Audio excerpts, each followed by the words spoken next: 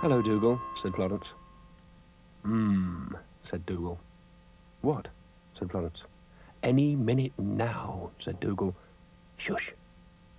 What are you looking at? Said Florence. Eh? Said Dougal. I'm waiting for my alarm call, and it should be going off any minute now. Oh, said Florence, the alarm clock. Tick-tock, tick-tock, tick-tock, tick-tock, tick-tock, tick-tock, tick-tock, tick-tock, tick-tock, tick-tock, tick-tock, tick-tock. Well, said Dougal, are you going to ring or not? What time did you set it for? Asked Florence. Just about now, said Dougal, and hid behind the tree again. Tick-tock, tick-tock, tick-tock, tick-tock, tick-tock, tick-tock, tick-tock, tick. Tick-tock, tick-tock, tick-tock, tick. Tick-tock. Tick-tock, tick-tock, tick-tock, tick. Said Dougal, coming out a little. It's very loud when it happens, you know. Yes, very loud indeed. Right, said Florence. Thanks for warning me. Tick-tock, tick-tock, tick-tock, tick. Hello, said the clock. I'm the speaking clock. Well, why don't you say something then? Said Dougal. What do you want me to say? Said the clock. Oh, I don't know. At the third stroke it will be, or something like that, said Dougal. At the third stroke it will be, or something like that. Said the clock. Tick-tock. Said Dougal suspiciously. He's just trying to lull us into a false sense of security. I'm going back behind the tree. He's just trying to get us all relaxed and confident with his ticking. And then, when we're not expecting it, he'll suddenly go off. Why do you need an alarm call anyway? Asked Florence. So I can get up and have my breakfast, of course, said Dougal. Look here, alarm clock, old chap, said Florence. Are you going to go off or what? Because my friend here wants to have his breakfast. Yes, said Dougal. I might, said the clock. Bring, said Brian. Ha-ha, fool you. You thought I was an alarm clock, didn't you? Early to bed and early to rise makes a snail healthy, wealthy and wise, said Brian. Hello, Brian, said Florence. Hello, said Brian. Had your breakfast yet? Funny you should say that, said Dougal. I'm waiting for my alarm call and the suspense is killing me.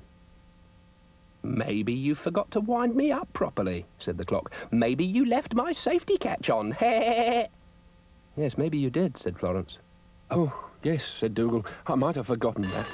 Ah! There, I told you he was playing tricks on us. Sorry, said the clock. I won't do that again. Ah! Oh, I hate that. Well, at least you can have your breakfast now, said Florence. Oh, it gets me every time.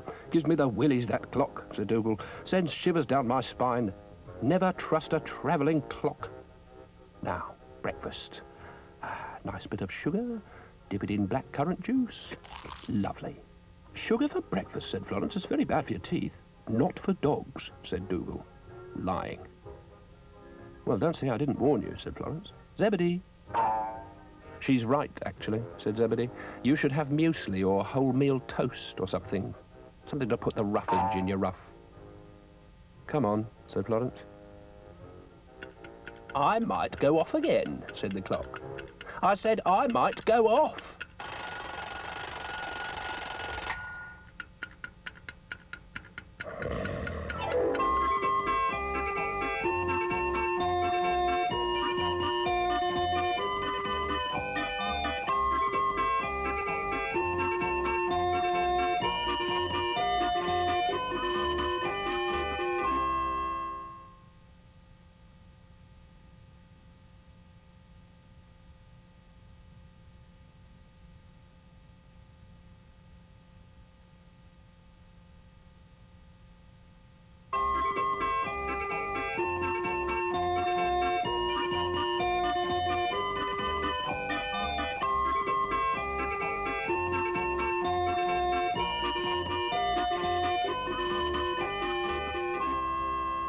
Hello, twits, said Dougal.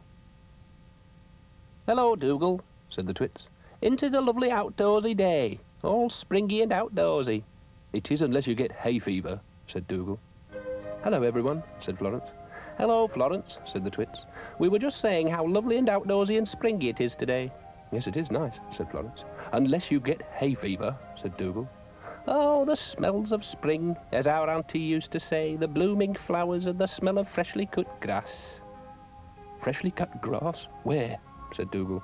"Yes, and the lovely pussy willow on the wind, and the—" Oops. "Come on, Dougal," said Florence. "It always makes us feel like flapping our wings, doesn't it? Oh, yes, it does, just like our auntie, flitting about in the trees on the scented breeze." "Well, it just gives me a runny nose and sore eyes and a dry throat," said Dougal, "and it makes me want to, well, sneeze, actually, but I think I'm managing to keep it under control. Achoo! Achoo! Oh, dear." "Oh, dear, you poor thing," said the Twits. "Yes, you poor thing. Oh, you've got an allergy. He's got an allergy, hasn't he? We'd better take you to the doctor. We'll soon have you sorted out." "Oh, yes, the doctor will soon have you sorted out." Here we are. "What seems to be the problem?" "Our doggy friend here seems to be suffering from hay fever, doesn't he?" "Yes, he does. He's suffering from hay fever." "Yes," said Florence. "He's been sneezing." "Right," said the doctor. "Let's have a look at you, then. Yes. And I've got a runny nose and sore eyes," said Dougal. "Well, all these things are stress-related these days, you know. You're probably imagining it. What you need is relaxation, something to take your mind off it. Have you ever tried hypnotherapy?" "What?" said Dougal. "I don't know," said Florence. "Maybe he's right." "Oh, yes," said the Twits. "Our auntie tried a hypnotist for a bad wing, didn't she?" "Alternative medicine," said Dougal. "Well, why not give it a try? It's very soothing." "Just relax. Breathe deep. You feel drowsy and sleepy. Relax. It's easy. Easy peasy weezy. Easy peasy. Easy peasy pie. Count to 10. Let it all go, and then just imagine you're as light as a feather being blown on the gentle breeze." "Well, the earth didn't move for me," said Dougal. "It was very pleasant, though," said Florence. "Enough of all this nonsense. What you need is lots of exercise, regular meals, and plenty of rest." "Oh, look, it's the flying second opinion," said Dougal. "Who asked you?" No, Dr. Peacock is right. You need plenty of rest. That's what our auntie always used to say." "Couldn't I just have an aspirin?" said Dougal. "There, look, I've done my exercise." "Here's our auntie's pillow that she made. Now you lie down and have a good night's rest on that." "Yes, you lie down and have a good night's rest. Lovely." Said Dougal. "A feather pillow, no doubt." "Only the best for our auntie. It's lovely and soft, that pillow." "Night-night, Dougal," said Florence. "Yes, nighty-nighty, Doogly-woogly, you poor little hay-fevery thingy, you." "Has Dougal got hay fever?" said Zebedee. "Yes," said Florence, "and the doctor's told him to get some rest." "Oh," said Zebedee, thoughtfully. "Ignore it and it'll go away. That's what my auntie always used to say." "So long," said Florence. "If there's one thing I'm allergic to," said Dougal, it's doctors and aunties. Now, what shall I do with this? There we are. Achoo!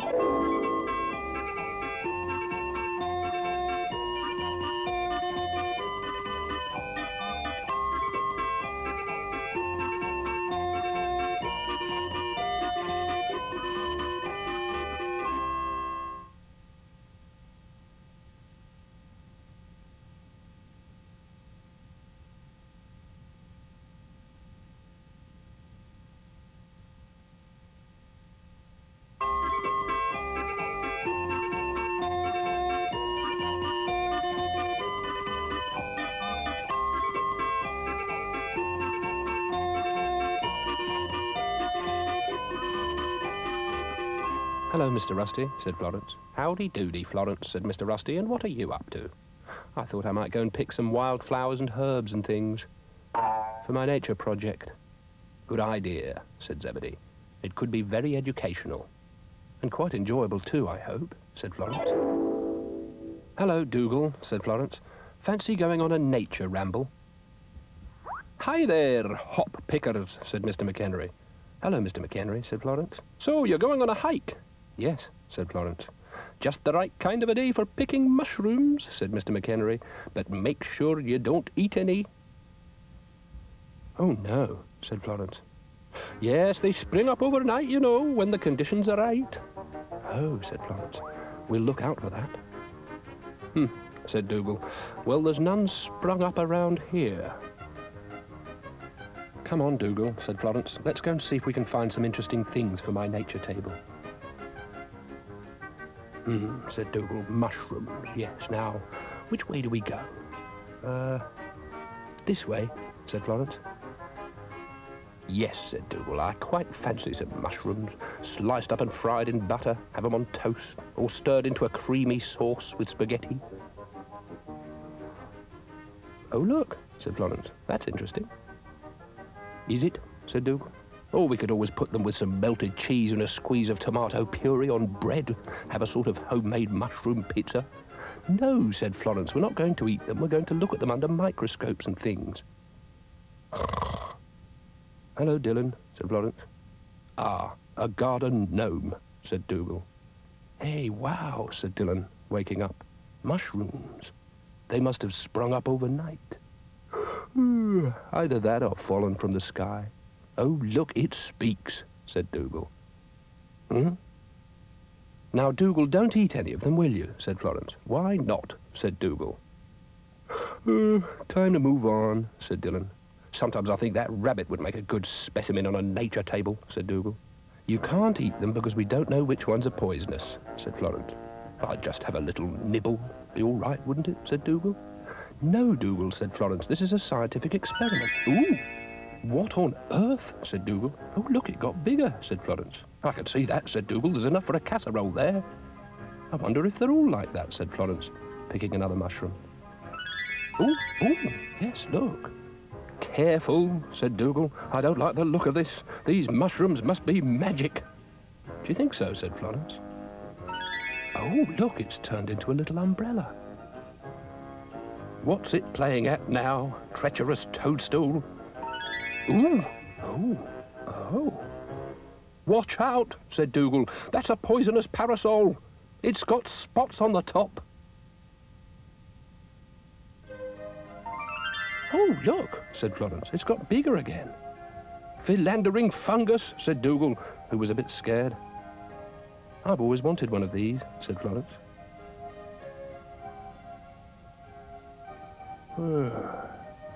"Oh, wow, the temperature's rising," said Dylan, and went off to look for some shade. "Dylan," called Florence. "Yeah," said Dylan, sleepily.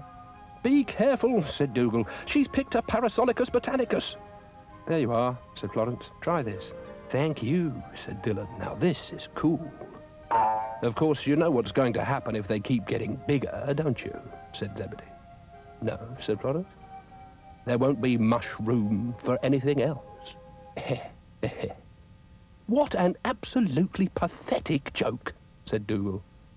"Well, it was only a matter of time before someone said it," said Florence. "Just glad it wasn't me."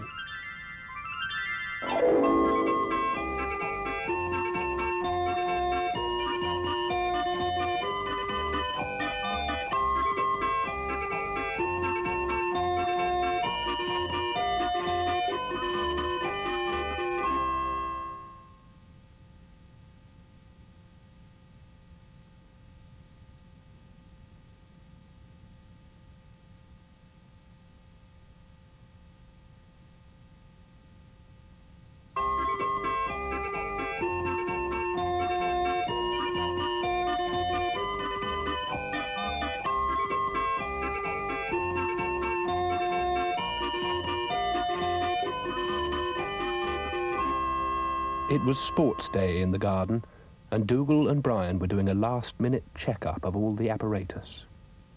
"Yes, everything seems to be in order," said Dougal. "The gold medal stand seems to be able to take my weight. That's the most important thing. Now, what else? Just smooth down the jumping sand for the first contestant? Yes." "Hi," said Dylan. "I've been working out a theme tune for the occasion. Do you want to hear it?"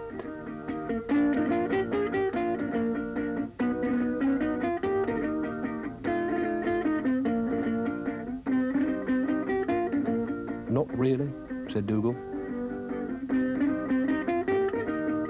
"Well, it's better than Nessun Dorma, I grant you."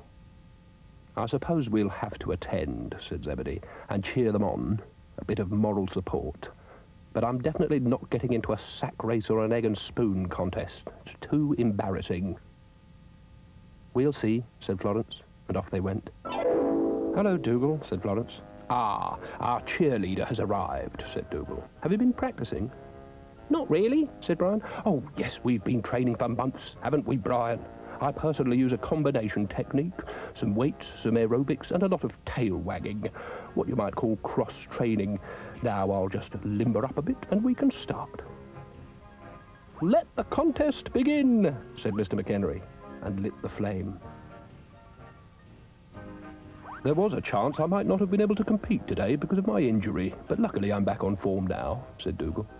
"Right," said Mr. McHenry. "Now let's just check that none of the contestants have been using any stimulants, like steroids, perhaps." "What?" said Dougal. "Does a little bit of sugar count?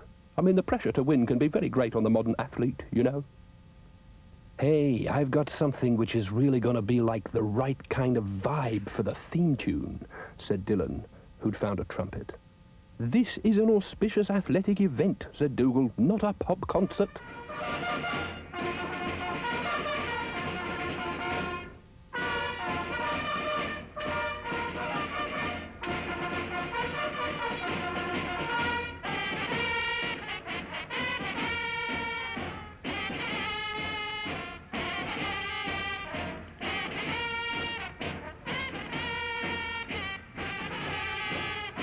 "It's a knockout," said Dougal. "Now can we get on with the really important thing, winning the medals?" "Yes, won't be long now." "Right," said Brian. "Let's get on with it. I'll go first." "OK," said Florence, and sat down.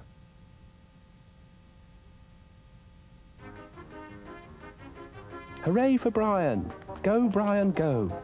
"Right," said Brian, getting a little nervous. "Here goes." Oh, that was fantastic. I was flying through the air. I don't know where I was. How did I do?" "Let's hear it for Flying Brian," said Florence, clapping. And Mr. McHenry had a go. "Geronimo!" "Are bicycles allowed?" said Florence. And as he steps into the arena, the crowd hush. He's approaching the 4-yard mark now, and then with startling agility, he jumps. Oh, ow. "Hello, dear hearts," said Ermintrude. "How did I do?" said Dougal. "That must have been a record, surely." "I don't know. No one's been counting. Was it a long jump or a high jump?" "Anyway, I thought playing was more important than winning," said Florence. "Well," said Dougal, "in the absence of proper impartial judges, I think we should move on to the prize-giving ceremony, don't you?" What was that? Oh, dear. Sorry," said Ermintrude. "Maybe we should have had a weigh-in before we began. Now, who's for lemonade and cucumber sandwiches?"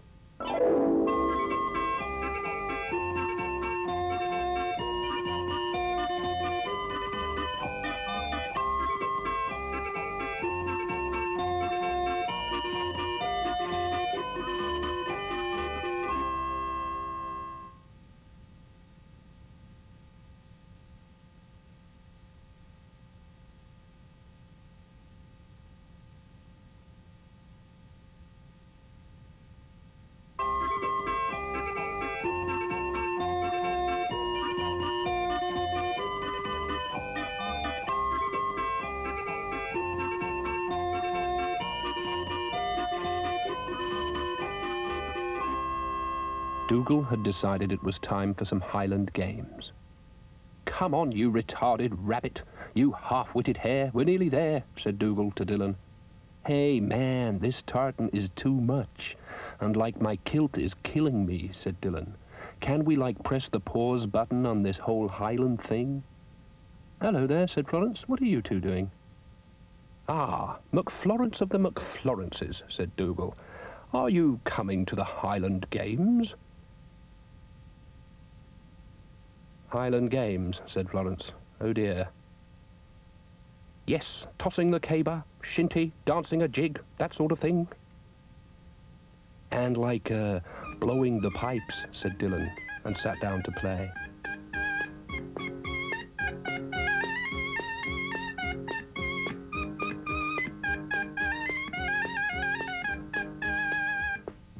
And eating porridge and watching McTaggart, you know, said Dougal. Hello there, said Mr. McHenry. Hello, said Florence. Ah, McHenry of the McHenrys, said Dougal. And why are you not wearing the colours of your clan? Are we having some Highland Games then, said Mr. McHenry. Yes, said Dougal, and we'll be playing lots of old Andy Stewart records too. Will you be hurling? Asked Mr. McHenry. Hurling? Said Florence. Aye, said Mr. McHenry, Scottishly. Hurling the flurling, you'll be needing this. Hurling the flurling, said Dougal. Never heard of it. Looks more like a broken old rugby ball to me. This is not the Five Nations Championship. This is a celebration of Scottishness. Your flurling does look a bit forlorn, said Florence. Oh, not really, said Mr. McHenry. Just a few stitches in it and it'll be happy as hogmanay. And that's like really happy, right? Said Dillon. Maybe I could help, said Florence. Hello, said Zebedee. Hello, Zebedee, said Florence. Could you help? I'd like to mend Mr. McHenry's flurling. Ah, a needle. Thank you, yes, that's a start. Flurling, said Zebedee suspiciously. I've never heard of that one, but then I'm from the south. There you are, you see, said Dougal. He's never heard of it either. Now, can we get on?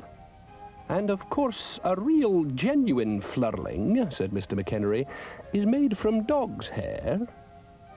Is it? Said Florence. That's interesting. That's right, said Mr. McHenry. What? Said Dougal. Well, you're not having one of mine. Oh, said Mr. McHenry, but the games wouldn't be the same without a genuine dog's hair flurling. Keep away from me, said Dougal, you Celtic carnivore.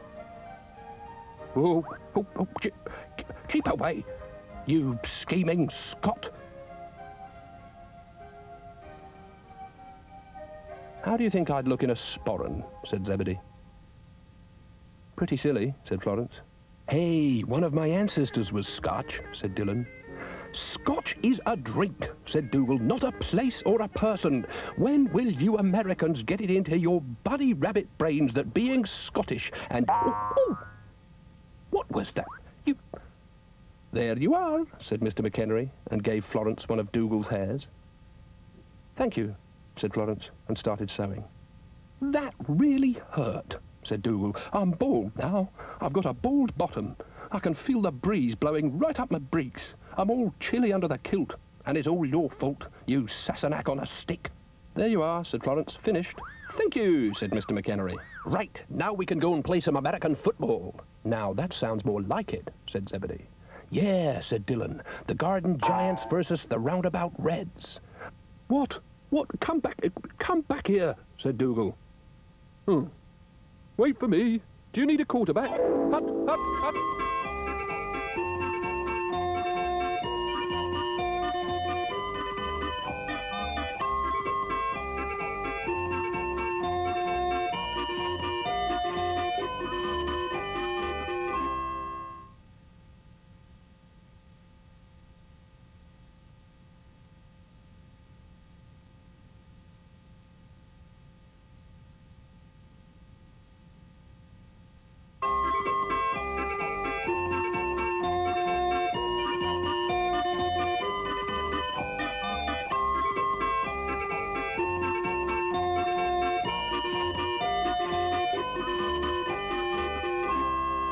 There comes a moment in every dog's life when he reaches a certain, how shall I put it, maturity, when he feels it's time to write his autobiography. Rin Tin Tin did it. Lassie did it. The Hound of the Baskervilles did it. Now it's my turn. Better do some research first. Oh, yes, the complete story in pictures. Oh, yes, I remember that well. And as Pluto said, the trick with writing is not to let even a pretty flower distract you from starting. Goodness, is it still only 10 to 10? Oh, well, better get on with it then. Or maybe just have a little writer's cocktail first, before I really knuckle down to a good solid day's writing. I've already got my name on my chair, just in case anyone's interested in the film rights. Like Sir Richard Attenborough, perhaps? Now, where did I put my glasses?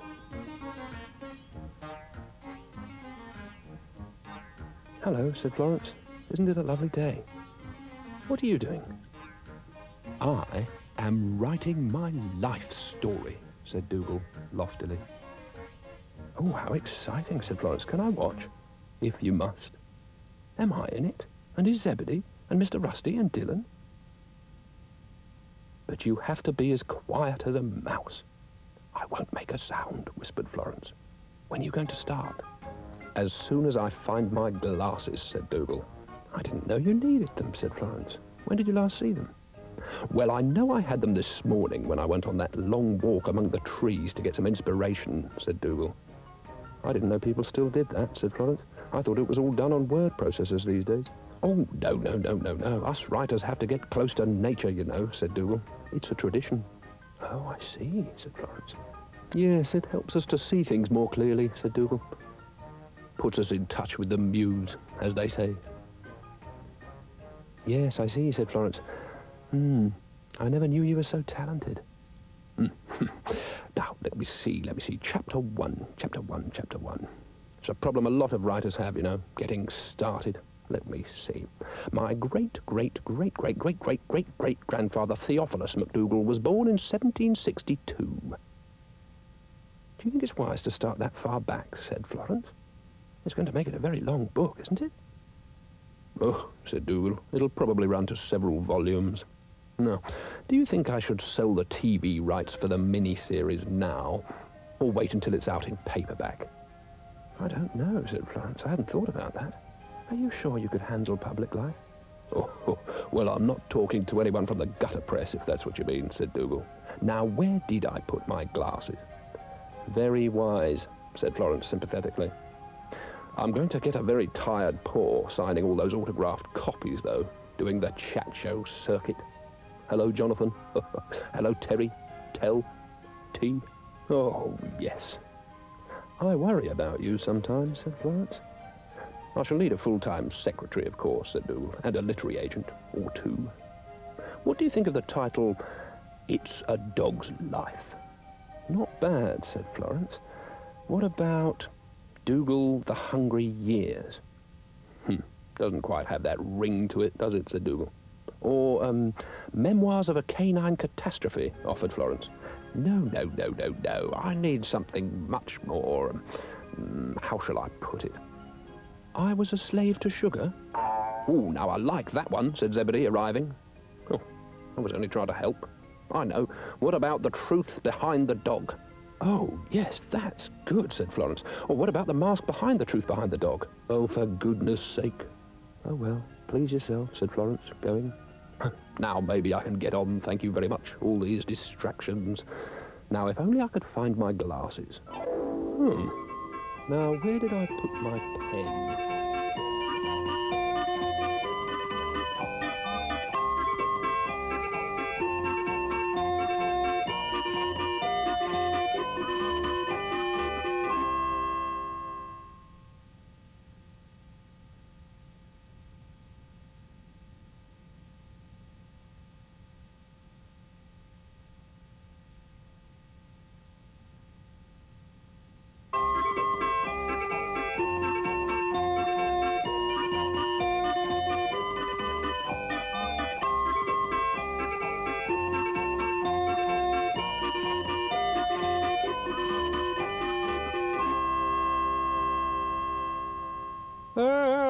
can you?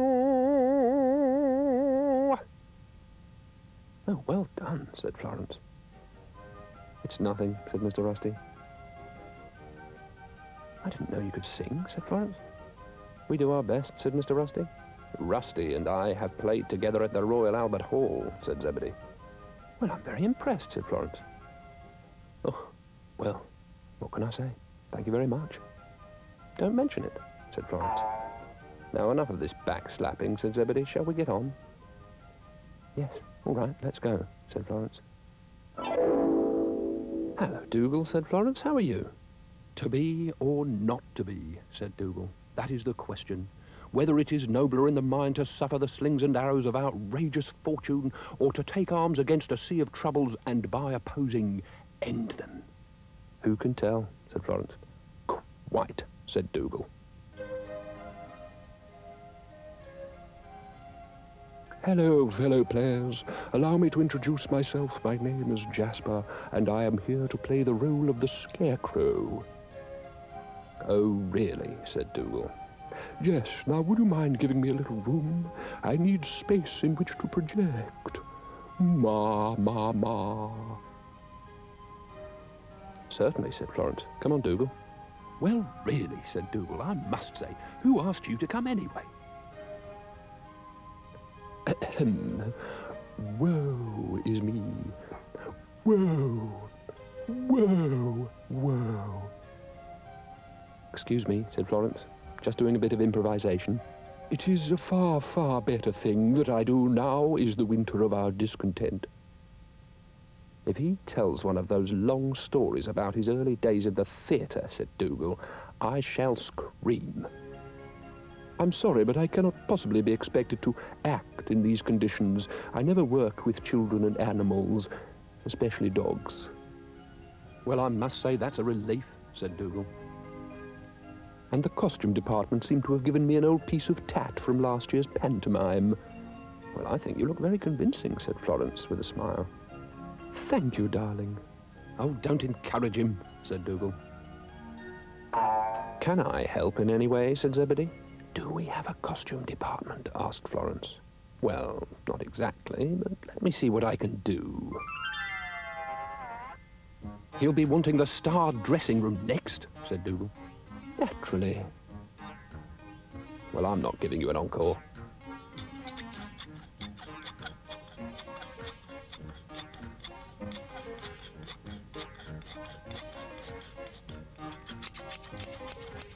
No costume would be complete without one of these, said Florence. Thank you, darling. How wonderful. It's from the pink ribbon department, said Dougal. How marvellous. Now take your bow and get off, said Dougal. I'm afraid we couldn't manage champagne, said Florence. Oh, thank you, thank you, thank you. I feel so humble. It was teamwork. Well, he wouldn't have scared me if I'd been the last crow on earth. Standing ovation or no standing ovation, said Dougal. Well, goodbye, Dougal, said Florence. Are we going then, said Zebedee. Had enough, said Mr. Rusty. Yes, thank you, said Florence. Those were the days, eh, said Mr. Rusty. Those were the days, said Zebedee, yawning. Were they? Said Florence.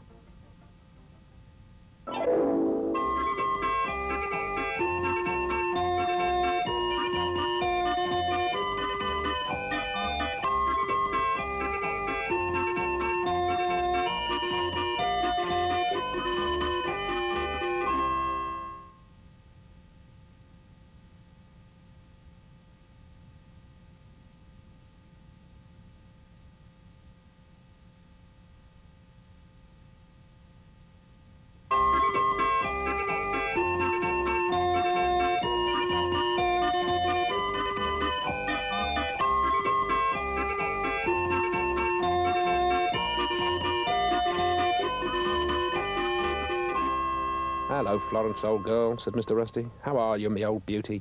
Don't ask. I feel a bit agitated today, to tell the truth, said Florence. Oh, dear. Agitated, don't know the meaning of the word, said Zebedee. Have you tried Tai Chi, said Mr. Rusty. It's very good for the nerves. I just don't seem to be able to relax. Fancy a game of hide-and-seek, said Zebedee. OK, why not, said Florence.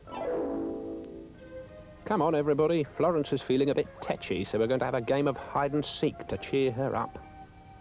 Oh, super, said Brian. My favourite. Hello, said Florence. Party games, said Dougal. Now, how do you play hide-and-seek? Everybody hides. One person counts, said Florence. Everybody counts, said Mr. McHenry. Yeah, like we all count right, said Dylan. Oh, for heaven's sake, said Dougal. This is getting out of hand, said Zebedee. One person counts, everyone else goes and hides. I think we should all, like, hide in the same place so we can share the experience, said Dylan. I'll count, said Brian, helpfully. I didn't know you could, said Dougal. Oh dear, this isn't helping my mood at all, said Florence, tetchily. Come on then, said Dougal. I suppose we'll have to humour her. Hey, go with the flow. Right, said Mr. Rusty. Let's go, said Zebedee, and went. 1, 2, 3, 4, 7, 9, 14, 71, 32. Now, behind a tree? No, that's a bit obvious. There must be a hiding place somewhere around here where I can get a nice cup of tea, said Dougal.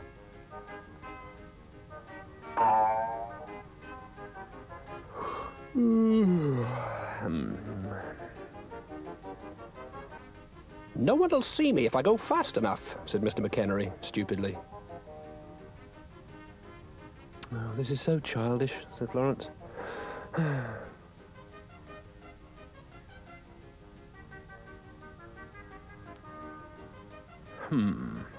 Now, let me see, said Dougal. This looks very promising.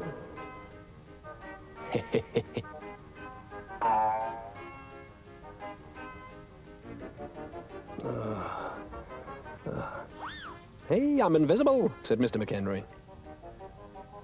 Oh, this'll just have to do, said Florence. Coming, ready or not, said Brian.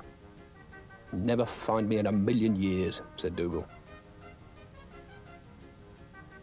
See what I mean? Myopic mollusk. This won't take long, said Brian. Nobody ever notices me anyway, said Mr. McHenry. Do you give up then? Said Dougal. Definitely, said Dylan. I spy with my little eye, said Brian, something beginning with Mr. Rusty. OK, you got me, said Mr. Rusty, who was beginning to worry about the time anyway. And Dougal's in that vase, said Brian. It was easy. How did you know, said Dougal. Hello, Mr. McHenry, said Brian. Lovely day. Cheat, said Dougal. And Zebedee's behind the tree, and Florence is behind the flower. Well done, said Florence. He looked, said Dougal. Did I win? Said Dylan. You're meant to close your eyes when you do the counting, said Florence. Anyone for a game of Monopoly, said Zebedee.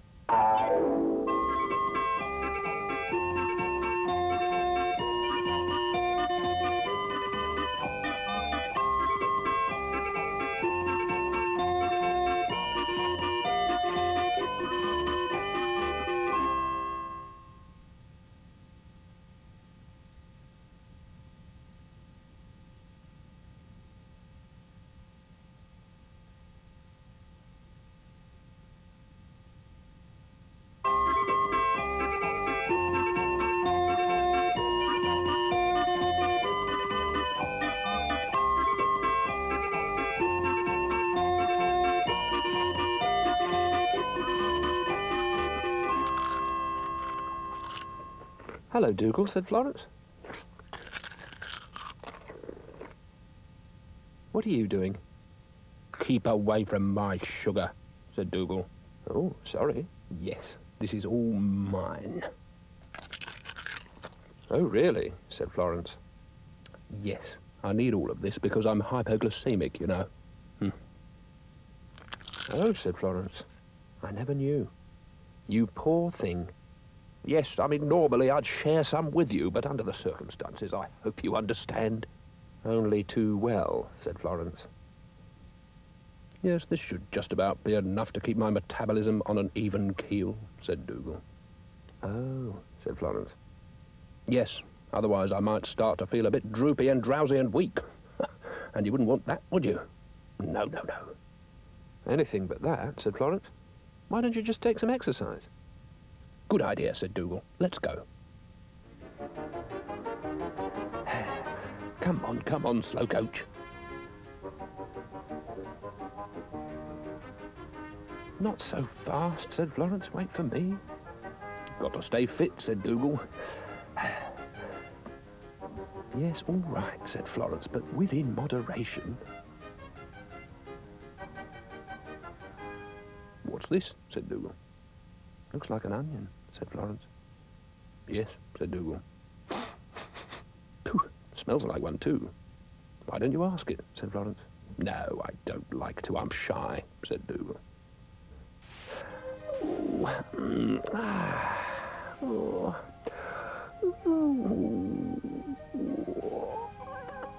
Good morning. Good morning, said Florence. There's nothing like a really good stretch, is there? Could you tell us, said Florence as politely as she could, what you are? It's definitely an onion, said Dougal. Looks like one, smells like one. My eyes are stinging already. Do you mean cosmically speaking? I suppose I do, yes, said Florence. There are so many levels of reality, so many layers of truth, don't you think? Oh, that's so true, said Florence. Absolutely. Oh, no, don't start her off, said Dougal. I've always thought that too, you know, said Florence.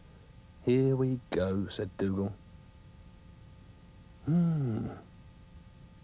It's an onion, said Dougal, plain and simple. An onion, perhaps, or maybe a beautiful blue flower. If you're a blue flower, I'm a pair of pink pajamas, said Dougal.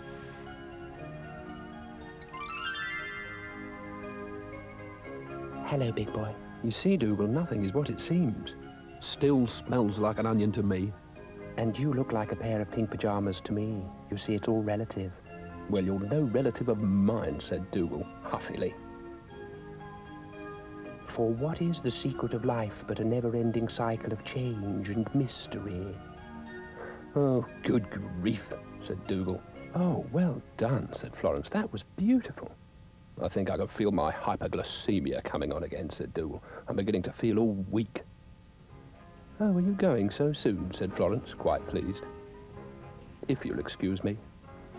Bye-bye, darling. Well, you're not having any of my sugar. I wouldn't dream of it, Petal. I think it must be time for supper, said Zebedee, whose tummy was rumbling. Is anyone capable of seeing life as it really is? Or is it all merely an illusion, said Florence. I think you're just tired, said Mr. Rusty.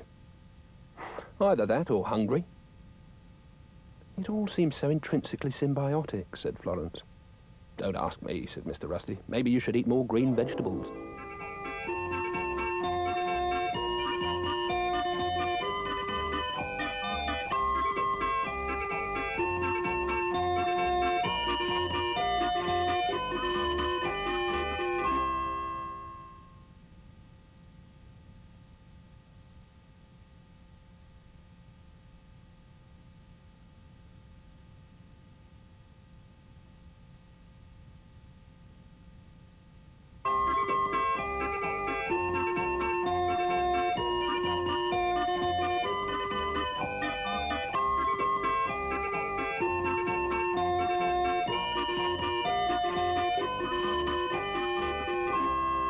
Dougal. Dougal, called Florence. Hello. Oh, there you are. How are you feeling today? Any better? Not very well, as it happens, said Dougal. I think I'm ill. I've got a sore throat. Well, you can probably hear that. Oh dear, said Florence. Yes, I'm feeling very fragile indeed. I'm going to need a lot of mollycoddling today, said Dougal. Are you in the mood for a mollycoddle? I'll think about it, said Florence.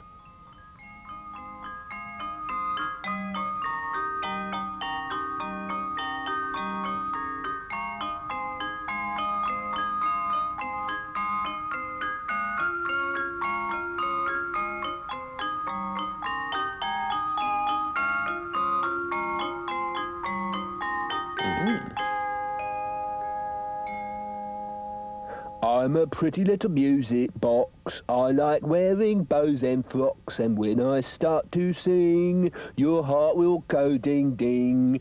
So don't wind me up unless you want to be a puppet on a string.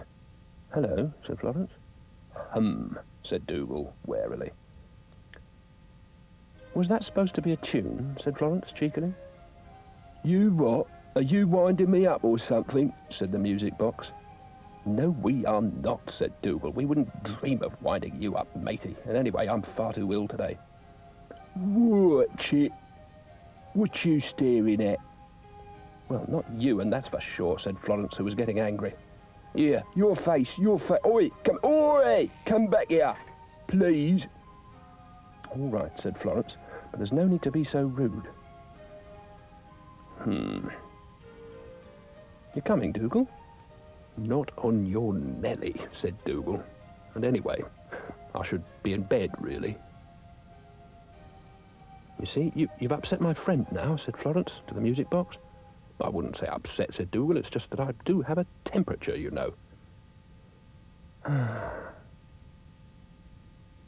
Hey, wow, far out, said Dylan, unfashionably. An organic stereo system. Too much. Peace, man. Just don't wind it up, said Florence as a joke. No, man, it's cool. I know how to handle these things, said Dylan, and fell asleep. I wonder what's good for sore throats, said Dougal. Talking less, probably, said Florence. This is purely for medicinal purposes, you understand, said Dougal. Okay, let's melt down into a groove together. Let's lay back onto some really cool sounds, said Dylan. Hey, stay loose. Oh, no, here we go. He's wound him up now. I'm a pretty little music box. I like wearing bows and frocks, and when I start to sing, your heart will... Hey, man, quit the rap, said Dylan. Come over here, let's make sweet music together. Yeah, instrumental break.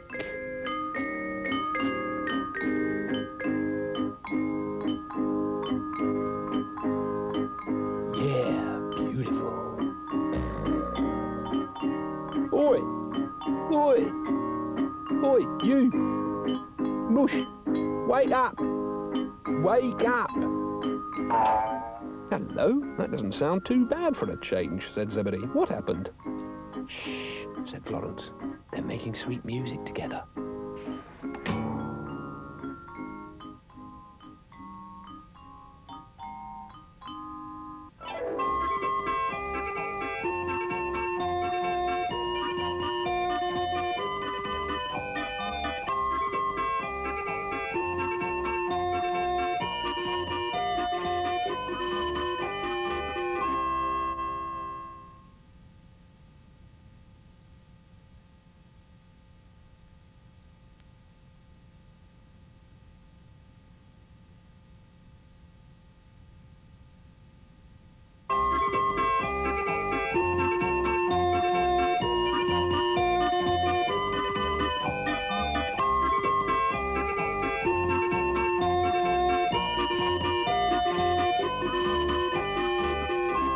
Sorry I'm late, said Florence.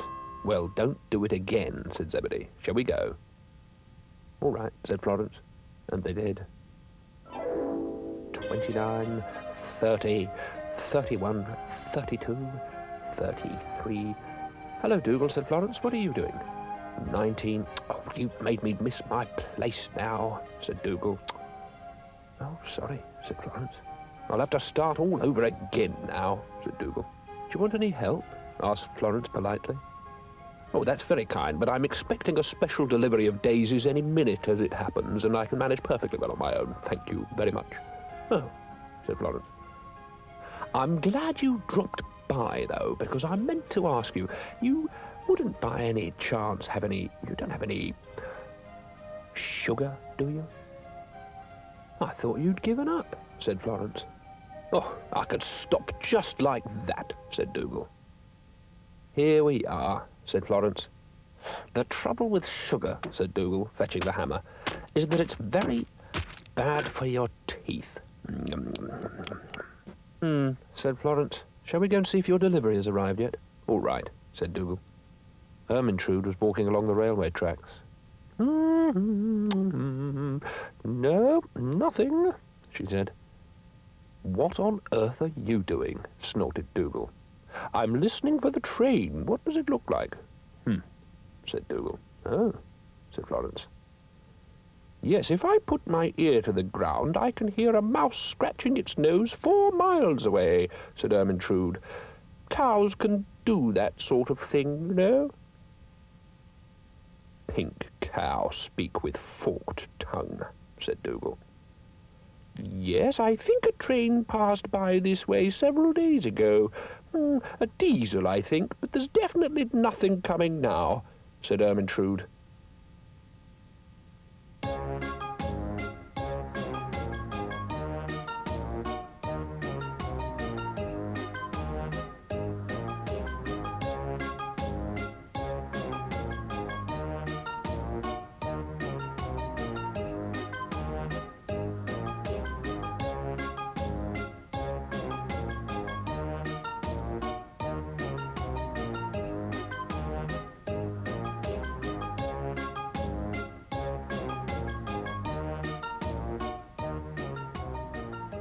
Well, I might as well sit down on the tracks and relax, said Ermintrude.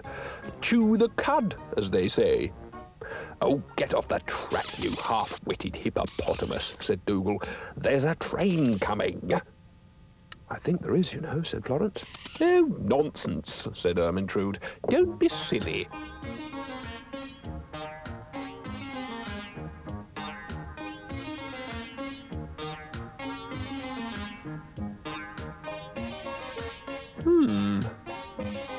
Oh, there's something on the line. Help, help, it's a hold-up. Hold, hold, it's a stick-up. Hip, hip, it's a hiccup, said the train. Watch out for Ermintrude, said Florence. The trouble with sitting on the railway track, said Ermintrude, is that you just don't seem to be able to get comfy. Oh, it's a herd of elephants. It's a pink avalanche. It's got spots on. Whoa, whoa! I can't watch this, said Dougal, and went off to pick some more flowers. Ah, that's better, said Ermintrude. Ooh. What's this? Daisies? What's going on here, said Zebedee. Looks as if I arrived just in time. Ermintrude's got her eye on Dougal's daisies, said Florence, and went. Well, there's no need to take that tone, said Ermintrude. Cows.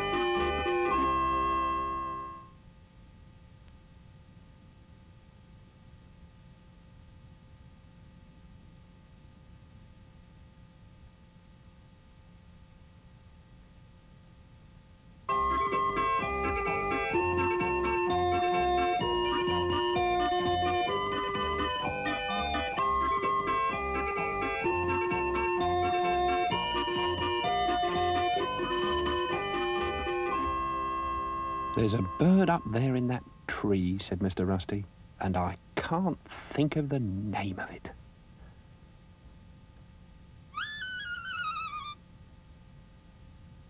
It's a crested grebe. No, they go in the water, don't they? Bar-tailed godwit, said Zebedee. No, it's far too blue for that, said Mr. Rusty. Snipe, said Zebedee. No, said Mr. Rusty, look at the wing markings. Crossbill, spoonbill, ibis, avocet, said Zebedee. No. Oh, if only I had my binoculars with me. Florence arrived and said hello to Mr. Rusty and Zebedee. What are you doing? She asked. We are trying to think of the name of that bird up there in the tree, said Zebedee. Well, why don't you ask it, said Florence. Very clever, said Zebedee. We didn't think of that. Well, said Florence, now we really ought to get on, you know. Yes, all right, said Zebedee.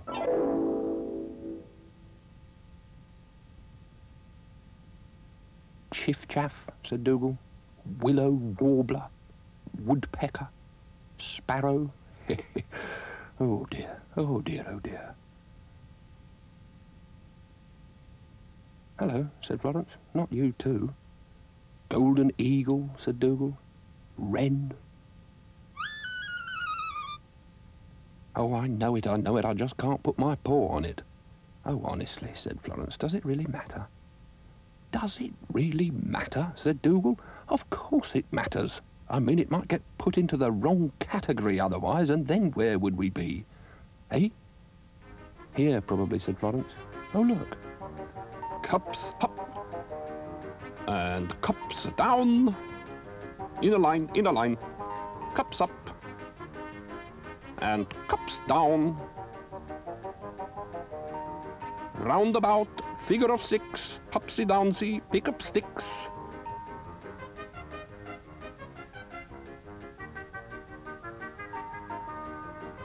They look very fit, said Florence. They train for years, you know, said Dougal. Yes, all my girls are hand-picked. Cups up, cups down.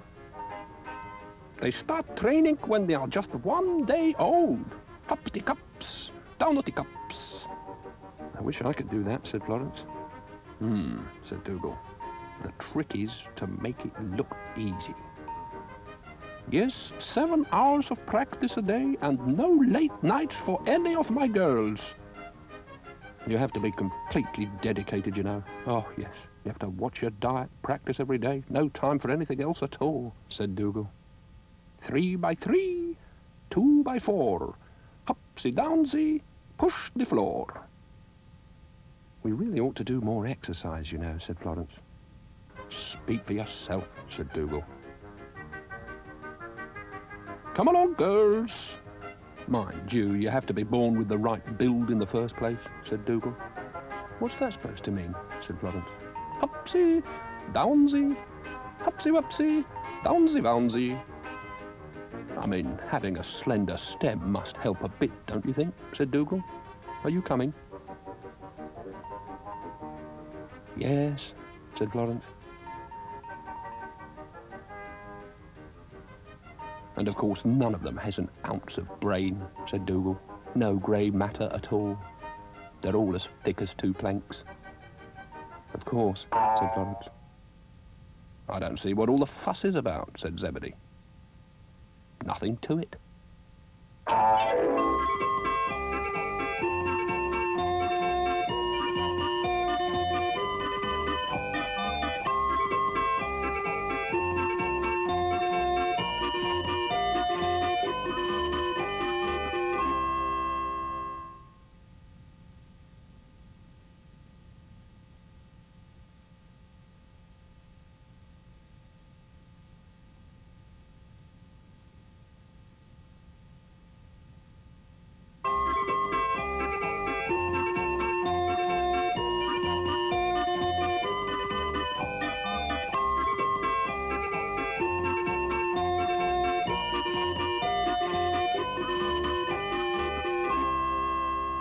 Zebedee, are you coming? called Mr. Rusty, with uncharacteristic impatience.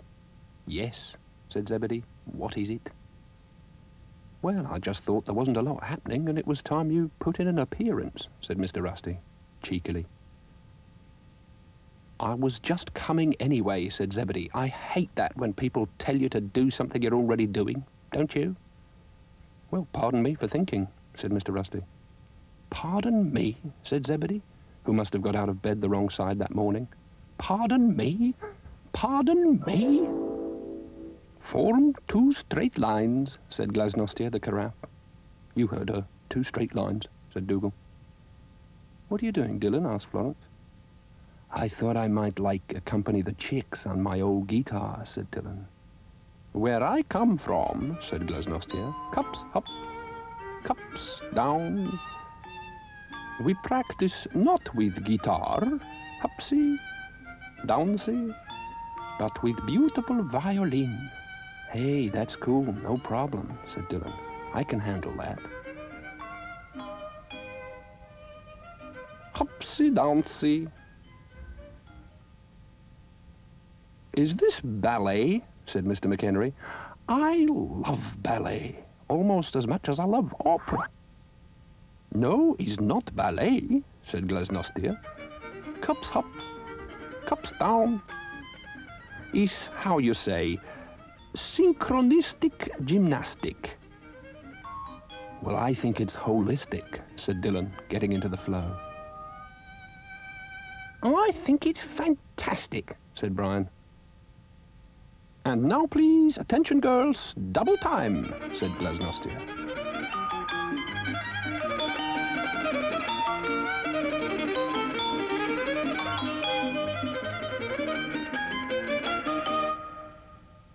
Well, it all looks a bit samey to me, said Ermintrude, who was probably just a teeny-weeny little bit jealous.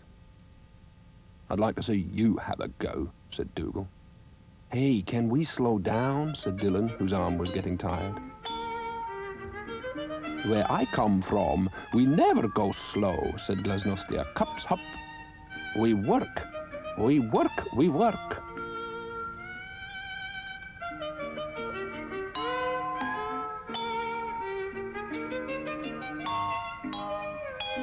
Oh, man, said Dylan, falling asleep. Cups up, cups up, up, up.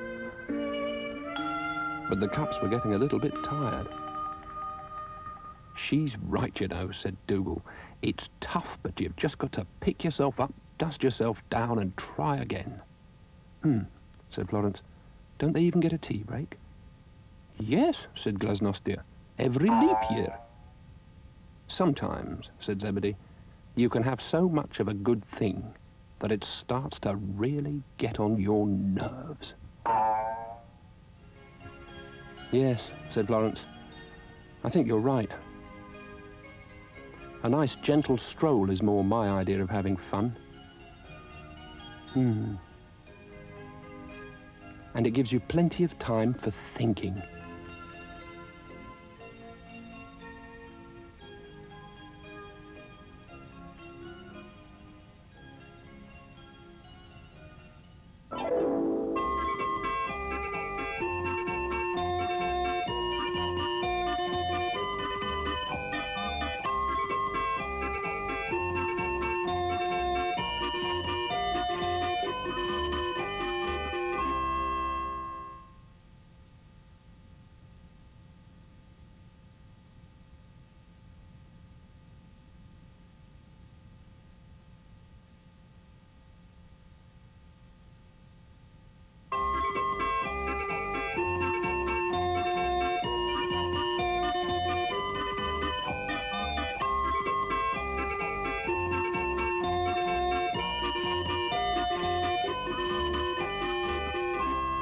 I've written out a list of rules and regulations for us to follow, said Mr. Rusty.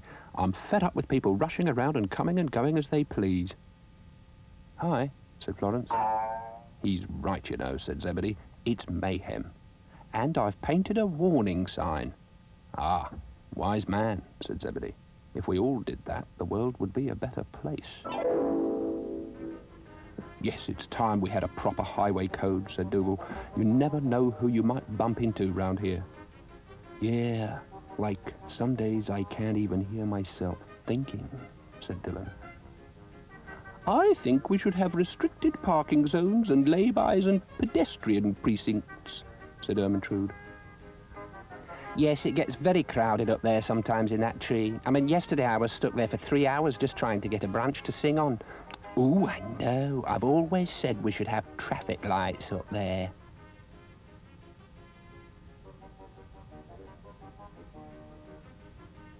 I've always wanted to be a traffic warden, not so much because of the uniform, but because I like meeting people and winding them up. I don't think we'd have any problems at all if everybody was like me, environmentally sound, punctual, reliable. Oops. Yes, no, that wasn't meant to happen. Right. Ooh. Comfy, girls? Off we go.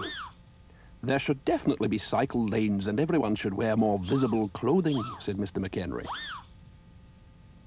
And the speed limit. Don't forget the speed limit, said Brian. Right, said Zebedee. When moving across the garden, the following procedures should be observed. I'm all ears, said Brian. Look to the left and the right, check thoroughly in all directions that you're not obstructing a stationary object, then after ensuring that you're in an upright position, proceed with caution. Or on a bicycle, said Mr. McHenry, not quite understanding. Are we all agreed, said Zebedee. They were. The following hazard warnings should be observed at all times. Penelope? Warning, web ahead, said Penelope. Oh, right, wow, said Dylan. Dylan, are you with us, said Florence.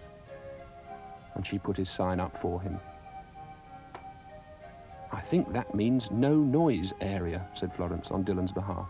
And what about you, Ermintrude? Keep on the grass, said Ermintrude. And Dougal? Beware of low-flying cows, said Dougal. Well, I don't find that amusing at all, actually, said Ermintrude, and I don't think I'm going to play any more. And she left. Oh, come on, Ermintrude, said Florence. This is only going to work if we all agree to abide by the rules. Pedal power, said Mr. McHenry, irrelevantly. Ooh, not bad, said the train. Well, what have you got? Asked Florence. Let the train take the strain, said the train. Oh, yes, that's good. No singing between the hours of 8:30 and 1:30 and 3 o'clock and 7:30 on weekends, and on weekdays 8 o'clock to 11:30 unless you're displaying the appropriate permit. That shouldn't be too difficult to remember, said Florence. What was it again? This is really going to improve our quality of life, said Dougal. My turn, said Brian. There's something missing, said Dougal. Flowers, said Mr. Rusty. Flowers? Said Florence. Flowers? Said Dougal. Yes, flowers, said Mr. Rusty. Flowers? Said Brian. Just flowers, said Zebedee. What kind of a warning sign is that? I think we're getting rather cluttered up with all these signs, actually, said Mr. Rusty. I wish I'd never started all this. Couldn't we just turn it into an art gallery and call this one Flowers by Mr. Rusty?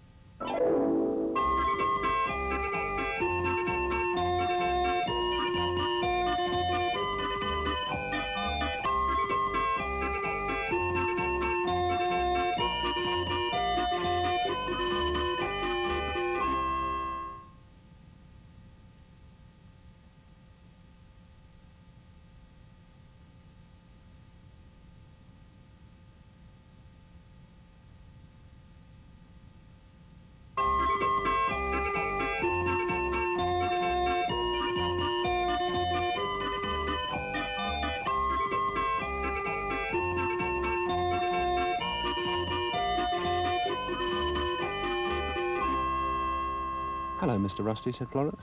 What's happening? Well, not a lot as it happens, said Mr. Rusty. Zebedee, Zebedee, called Florence. Where are you? Can we go and do something?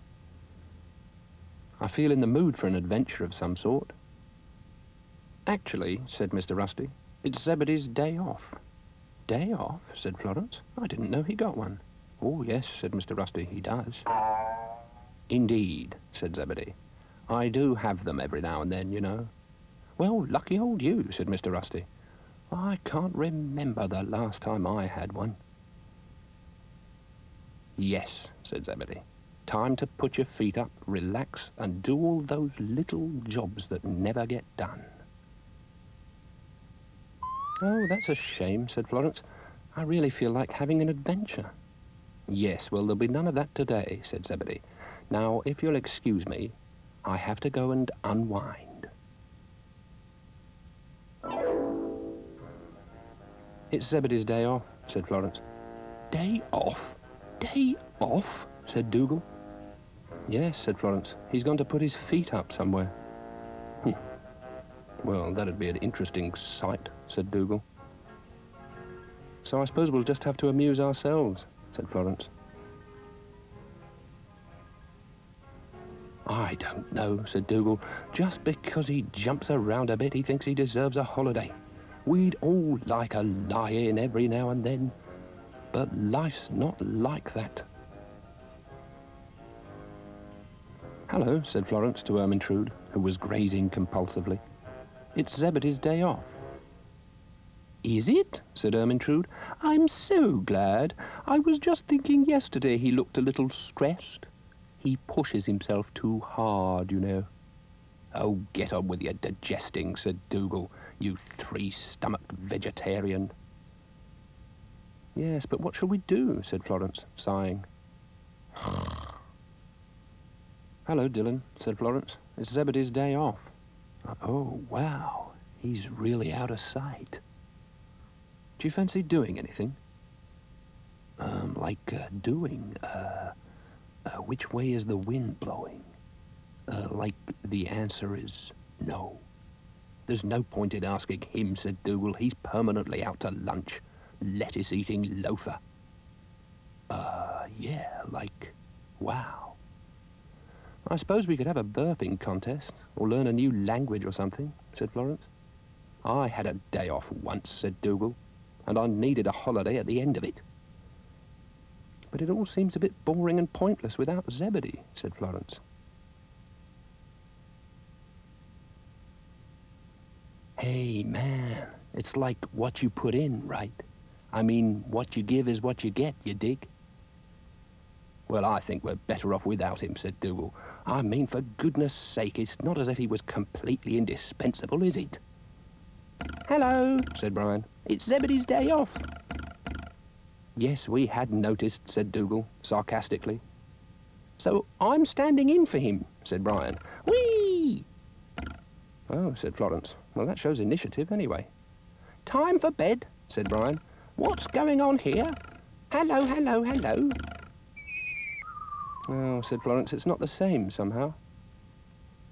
You look like the inside of a biro, said Dougal. Yes, said Florence. I suppose you'll be wanting special treatment next. Half days, bank holidays, flexi time, I don't know. Well, you've got to put your feet up sometime. Whoops. What's going on here? Said Zebedee. Oh, hello, said Florence. Have you had a nice rest? Yes, thank you, said Zebedee. I feel very refreshed now and relaxed. I could do with one of those more often. Oh, well, back to the grindstone. Now, time for bed.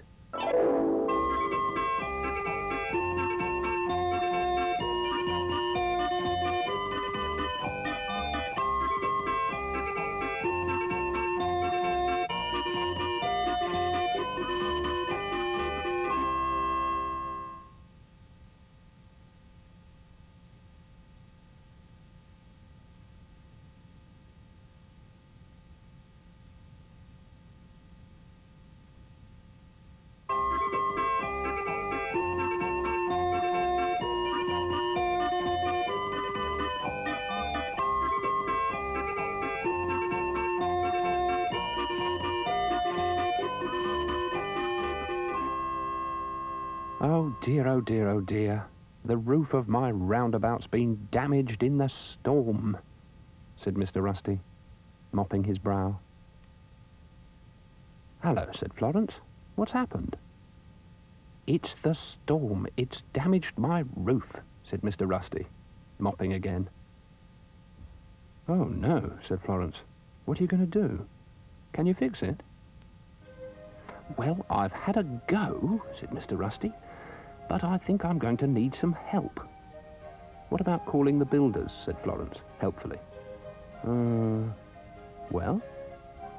Oh, they're all cowboys these days, said Mr. Rusty. They never come when they say they're going to. You have to wait in all day for them.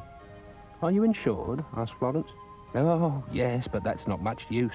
It just means filling in hundreds of forms and doing lots of sums and remembering things like dates. And then they lose your file and you have to start all over again. Oh, dear, you have got it bad. I've been in touch with the council, said Mr. Rusty, and they said they'd send someone round. But no one's been. And that was 3 weeks ago. Well, don't give up, said Florence. I blame it all on the post office, said Zebedee. Sorry I'm late. Poor old Mr. Rusty, said Florence. Yes, said Zebedee. Come on, then. Hello, said Dougal. Lovely day, if you like that sort of thing. Oh, said Florence, this is a nice bench. It's very comfortable. It's time we had a bench. When did this arrive? Yesterday, said Zebedee. Oh, said Florence. Well, it's very nice. And I think you've put it in exactly the right place. Yes, I quite like it too, said Zebedee. But apparently it's got to go back. It's not the one I ordered, said Dougal. Does that matter, said Florence. Does it matter, she asks, said Dougal. I like the colour. Is it very different from what you ordered? Yes, said Zebedee. Is it so very different? Well, yes, actually it is, said Dougal vehemently. I ordered a hammock in pale lilac and a set of white garden furniture with a sunshade. Typical, isn't it? Takes months and months to arrive, and when it does, it's the wrong one. I definitely think the post office is to blame, said Zebedee. Nothing seems to work anymore. You can say that again, said Dougal. I mean, this'll probably fall apart tomorrow.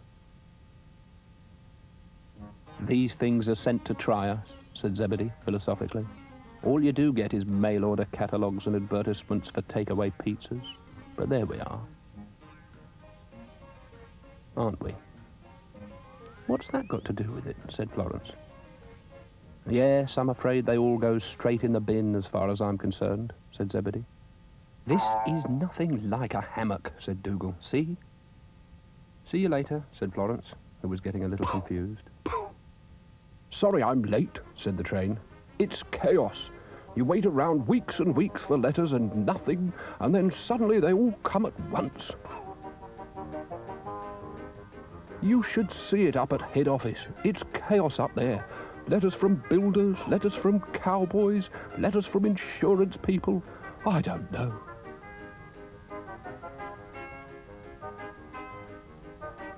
It never used to be like this.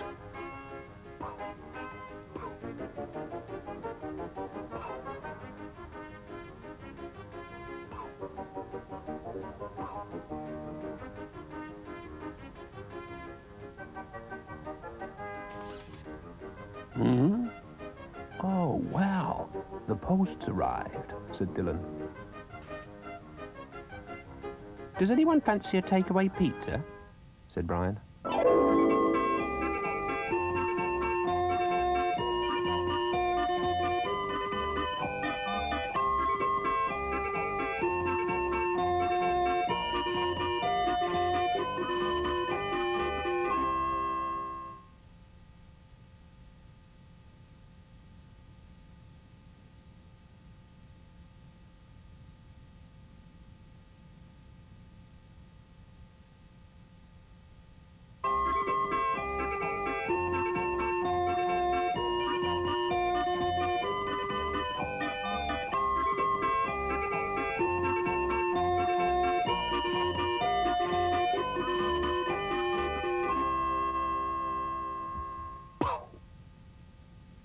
Mr. Rusty had decided he needed a new house, and he'd been waiting in all day for the builders, but they hadn't come.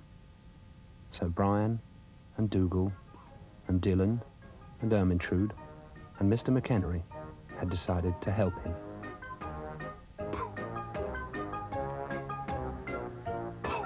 At least you can still rely on the railway, said the train, coughing.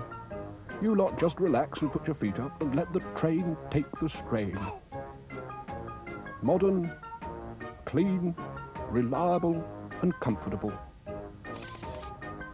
And he coughed again.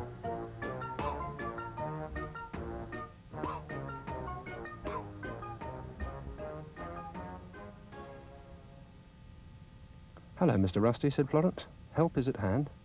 That's very kind, said Mr. Rusty, but I think I'll be able to manage by myself, thank you very much. I've done the roof already. Dovetailed gabling. Not one nail in the whole thing. I used to be a bit of a joiner, you know. No, I didn't, said Florence. That was before I became a member of the Magic Circle, of course. You can't just knock a load of wood together and expect it to stay up, said Zebedee. You need an architect. Hi-ho, hi-ho, it's off to work we go, said Mr. McHenry, and Brian, and Dylan, and Ermintrude. It's going to be a long day, said Dougal, I can tell, and I'm definitely going to need some sustenance. Hello, Dougal, said Florence. Hello, everybody. Have you come to help Mr. Rusty? Oh, yeah, like I've drawn up a plan for how I see the new sleeping quarters. What do you think? I saw it as like this far-out geodesic eco-dome. Said Florence. Rubbish, said Dougal. These are the drawings from the Dougal-McDougal partnership, and as you can see, they're very, very exciting. Oh, it looks a bit cold and dark in there, said Florence. Exactly, said Dougal. Perfect for storing vintage sugar. I think we should modernise, said Ermintrude, and have 16 stories at least. You might find it a bit high-tech, but I would be providing a resident caretaker at all times, of course. What about you, Brian? Said Florence. Well, I've done something, said Brian, going all shy. It's lovely and cosy and comfy and homey. Just about what you'd expect from an introverted invertebrate, said Dougal, scoffing. Oh, said Brian. Well, I liked it. And you, Mr. McHenry, said Florence. Oh, I don't think we need a structure at all, said Mr. McHenry. I think we should do it al fresco, as they say. No building, just flowers. Well, we're not getting very far, are we, said Florence. Well, what do you expect, said Dougal. We don't seem to be able to agree on anything. One thing we are all agreed on, said Zebedee, is just how very important architects are. They all agreed. So all we've got to do is hit on a master plan which puts everyone's ideas on paper, and then we might have earned our commission, said Zebedee. Well, I'll have a go, said Florence, but I'm not exactly sure how all this is going to help Mr. Rusty.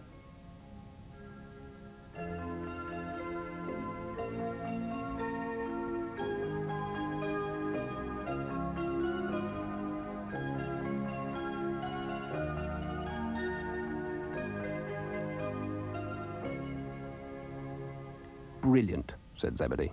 That's enough for today. Now all we need is some builders.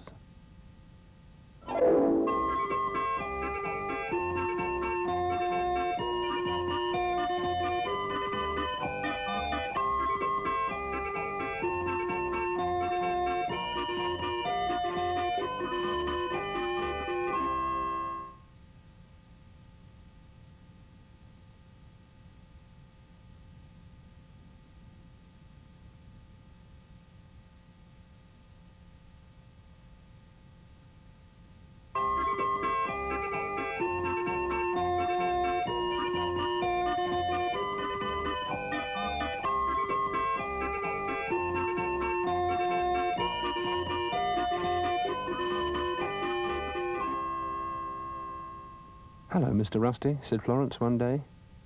"Do you think it's time I moved?" said Mr. Rusty. "I mean, I've lived here for a very long time, and it's very nice and all that, but every now and then I wonder what it would be like somewhere else." "Oh," said Florence, "what's brought this on?" "Oh, nothing really. I just thought that maybe my life would be better if I moved house, you know, got somewhere a bit more spacious, perhaps, a bit more convenient." "Yes," said Zebedee, arriving. "You definitely need a change of address." "I thought so," said Mr. Rusty. "Well, don't do anything rash," said Florence. "You should at least have a look around," said Zebedee, "and see what's available." "Yes," said Mr. Rusty, "a little terraced house, perhaps, in a quiet tree-lined street." "Let's go house hunting," said Zebedee, and off they went. "And a very good morning to you, sir," said Dougal. "Allow me to show you round an immaculately presented, spacious 3-story family home with magnificent views over the garden towards the roundabout area." "All right," said Mr. Rusty. "You lead the way." "Possibly in need of certain renovations, but retaining many original features," said Dougal. "Yeah, it's like a wigwam, except for the bricks and, the roof," said Dillon. "It provides versatile accommodation and benefits from all the usual services provided in this much sought-after area," said Ermintrude, sincerely. "All of the windows are south-facing," said Mr. McHenry. "It's a bargain," said Brian. "I wouldn't touch it if I were you," said the train. "At least not until you've had a proper survey done.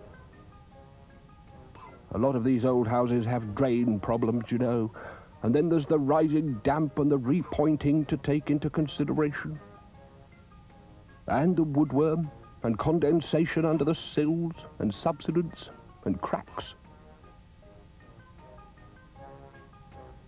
"Yes, well, never mind about all that," said Dougal. "What do you think?"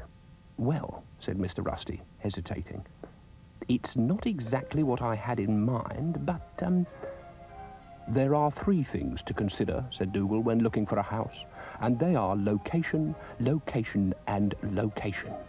Need I say more?" "Well," said Mr. Rusty, "I suppose I'd better take a look around it then, hadn't I?" "Walk this way," said Dougal. "Go on," said Brian. "Yeah," said Dillon. "Some of the floorboards may need replacing," said Mr. McHenry. "I've never done this before," said Mr. Rusty. "What exactly am I meant to be looking out for?" "Inspiration," said Dougal. "Search me," said Florence. "Oh, well, here we go," said Mr. Rusty. "Phew! Anyone would think they had nothing better to do." And he walked into the house to take a look around. "And of course," said Zebedee, "if you need any financial assistance, mortgages and the like, I mean, if you want to borrow some money, just ask." "Oh, yes, of course. We at Dougal and Dougal can do all of that for you later on," said Dougal, getting stuck in the scaffolding. "I think he likes it," said Brian. "Like, of course he does," said Dillon. "It's a beautiful abode." "Have you ever thought about life insurance?" said Zebedee. "All right, I'll take it," said Mr. Rusty, coming out again. "Really?" they all said. "Oh, oh dear. Oh dear, oh dear. What happened?" said Mr. Rusty. "It seems to have gone," said Florence, relieved. "Looks like you've been gazumped," said the train. "Someone else got there first, old boy. Lucky escape, if you ask me. Was probably riddled with dry rot anyway, and the plumbing was definitely up the spout. Millstone round the neck."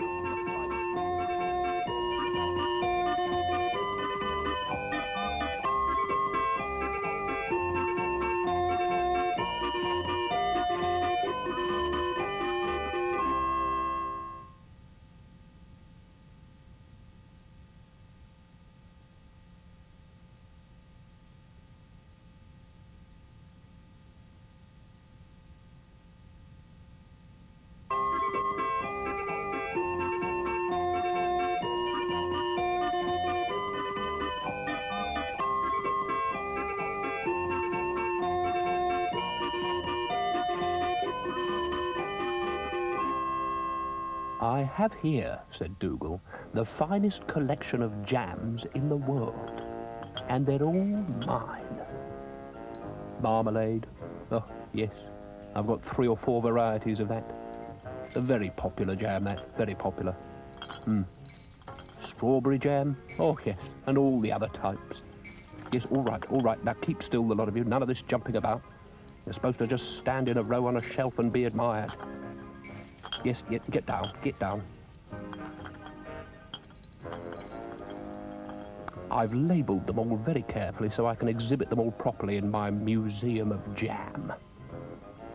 And take them out and taste them occasionally, of course. Just one of the little perks of being the curator.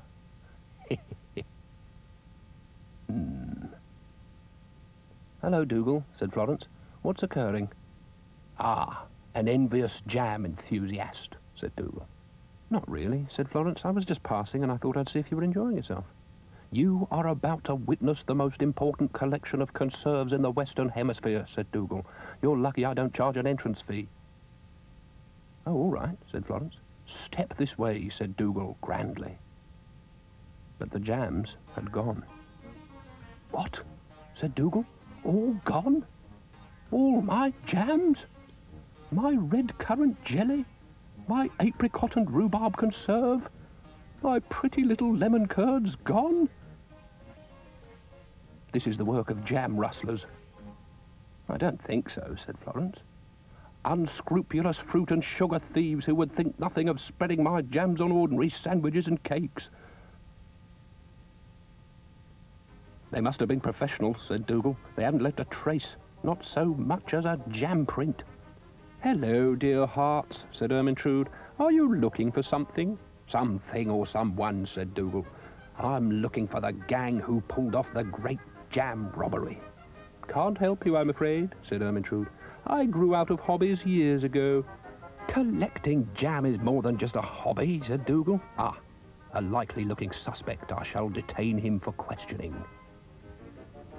Hey, man, said Dylan. Let sleeping rabbits lie, right? Well, actually, it's dogs, but never mind about that. Have you seen Dougal's collection of prize jams? Asked Florence. No. I did have a jam once. It was totally far out. And Dylan went back to sleep. He wouldn't appreciate a jam if it was spooned onto a scone with a double helping of clotted cream. Which, come to think of it, is rather a good idea, said Dougal. Have you ever tried peanut butter instead, said Mr. McHenry. Please, said Dougal.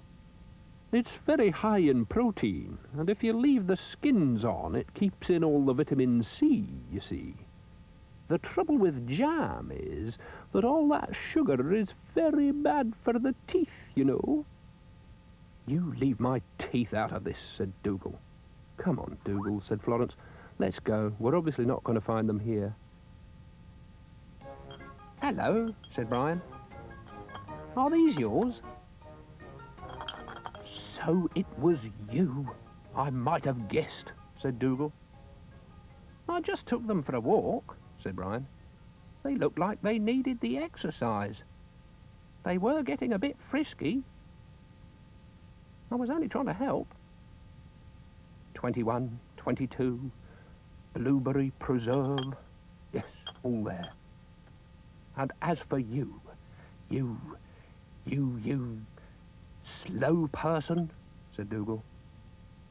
Can I try this one for my tea, said Florence, taking a jar. Only if you treat it with due respect, said Dougal. Oh dear, you really do find it difficult to enjoy what you've got, don't you, said Brian. I don't know what you're talking about, said Dougal. Life is for living, jam is for giving, love should be spread, and I'm off to bed.